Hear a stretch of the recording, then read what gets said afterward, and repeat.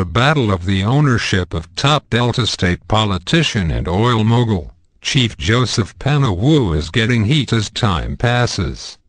The latest of tug-of-war between the two elephants involved Steph-Nora, an ex-Miss Delta soap queen, and Nadia Buari, a top Ghanaian actress, seems to have taken a new twist. According to information from an insider, we learned that Steph-Nora is not the first wife of Chief Joseph. We were reliably informed that Chief's first wife, Maria, lives in Lagos, Nigeria.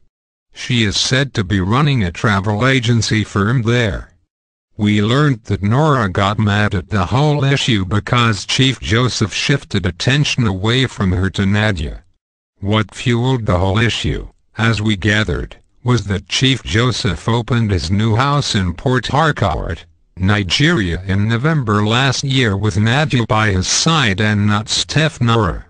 The source further intimated, Norah is just jealous and aggressive. She is not like the first wife, Maria, who is peaceful.